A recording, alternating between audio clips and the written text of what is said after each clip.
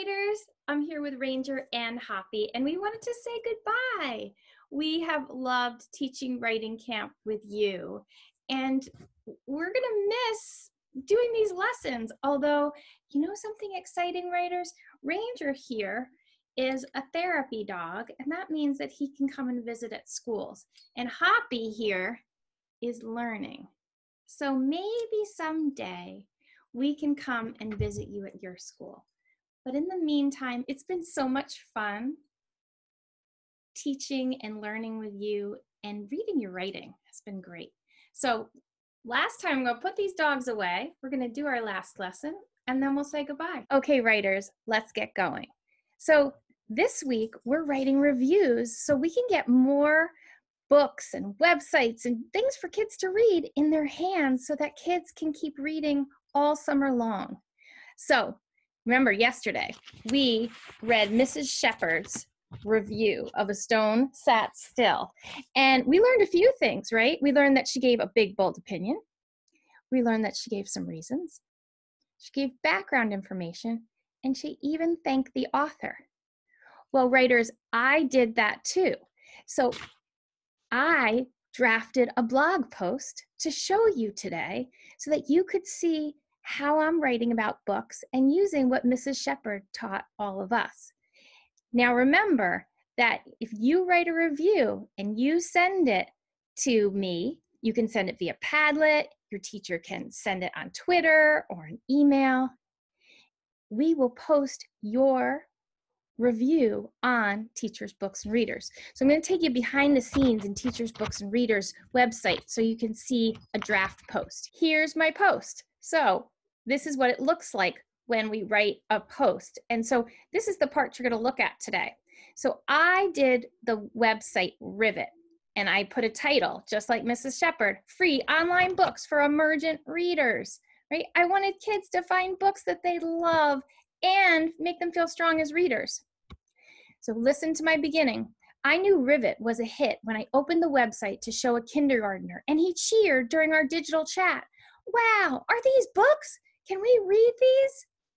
Look at these covers. Do you see how I put some photos of the books so to get kids excited so that they might want to read these too?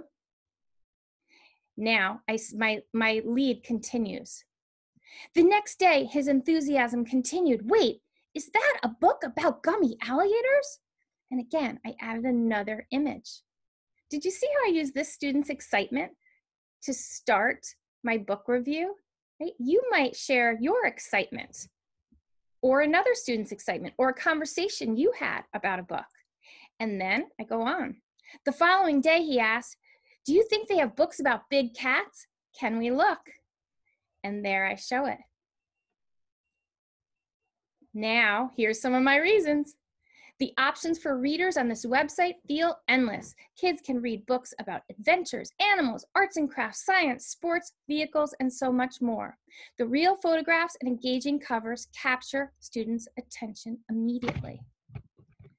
Did you see that, readers? Did you see how I gave some reasons and then gave some details about those reasons, right? So that people know a little bit of information and why they might want to check out this website this summer. Now let's look a little bit about how I ended it so I can help you a little bit with your ending. Here we go. Right here, I'll start. Getting enough books in emergent readers' hands is always tricky, and the pandemic has made it even trickier. Thanks, Rivet, for giving students a way to read engaging texts all summer long. I tried a little bit of what Mrs. Shepherd did, right? I tried to thank the company because it's a company with putting out these free books. I tried to thank them. That's how I did it. And then I started to end with a little bit of if you want to learn more, right? That's that background information. So writers, you've got this. You can do this. So find any text you've read or your teacher has read aloud. You don't have to have the text at home. Maybe you've heard your teacher read aloud, or maybe you've been listening to books online. All of that is great. Think about the website you've read. Think about the books maybe you've read on Epic or Raz Kids.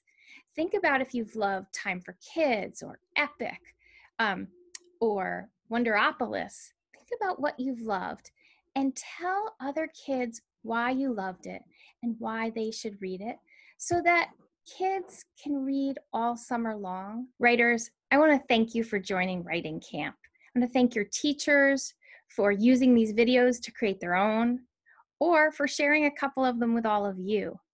I also want to thank all the kids who sat down and did some writing.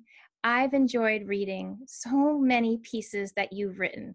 Some your teachers have sent to me, some you've put on Padlet, and I've learned a lot by reading your writing, and you've made me smile. So happy writing and happy summer.